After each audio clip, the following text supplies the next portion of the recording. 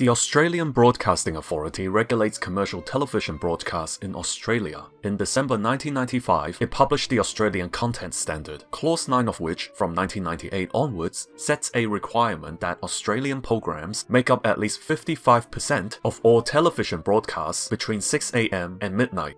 A broadcaster in Australia must comply with this requirement if it wants to maintain its commercial television broadcasting license. The power of the ABA to make the Australian Content Standard came from Section 122 of the Broadcasting Services Act 1992, which reads that such standards were to relate to the Australian content of programs. Elsewhere in the legislation, Section 160 required the ABA to perform its functions in a manner consistent with Australia's international treaty obligations. One of these treaties was the Australia-New Zealand Closer Economic Relations Trade Agreement and the Trade and Services Protocol to that agreement. Article 4 of the protocol required Australia and New Zealand to grant access rights to each other's market no less favourable than those allowed to their own people and services provided by them. Consequently, the Trade and Services Protocol came into conflict with Clause 9 of the Australian Content Standard, since Australian programs took up more airtime than non-Australian programs, including those from New Zealand. This created a legal impediment that would disadvantage the New Zealand film and television industry in competing equally with Australian industry in the Australian market.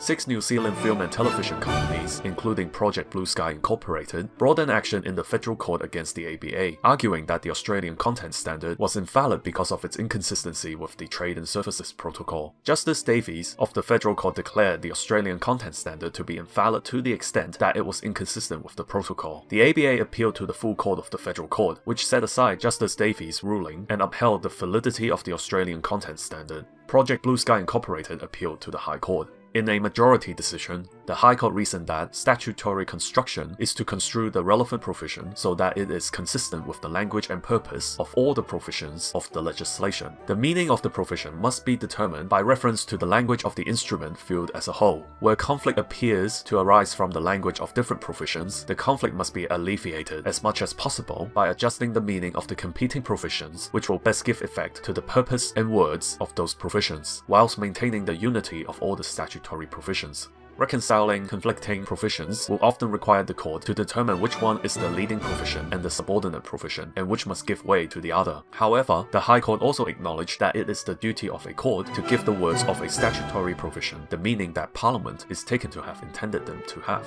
In most cases, that meaning, that is, the meaning in law, will be the ordinary grammatical meaning of the provision. In the present case, the requirement under Section 160 to act consistently with Australia's international treaty obligations was a condition regulating the ABA's ability to exercise its statutory power under Section 122 of the Broadcasting Services Act. The High Court ruled that an act done in breach of a condition regulating the exercise of a statutory power is not necessarily invalid and of no effect. The question is whether there was a legislative purpose to invalidate any act that fails to comply with the condition, which can be ascertained by reference to the language of the legislation, its subject matter and objects, and the consequences for the parties if every act done in breach of the condition is held to be invalid. Section 160 concerned the policy of pursuing the goals of Australia's international obligations, which are often expressed in broad language. The language described goals to be achieved rather than rules to be obeyed. Reading the two provisions together, the ABA is required to promote Australian content in its standards only to the extent that they were consistent with Australia's international treaty obligations. However, this did not mean that the Australian Content Standard was invalid. Instead, the ABA breached Section 160. People affected by this breach will have cause to seek relief, such as injunction to prevent the unlawful conduct. The appeal was allowed, and the High Court declared that Clause 9 of the Australian Content Standard was unlawfully made.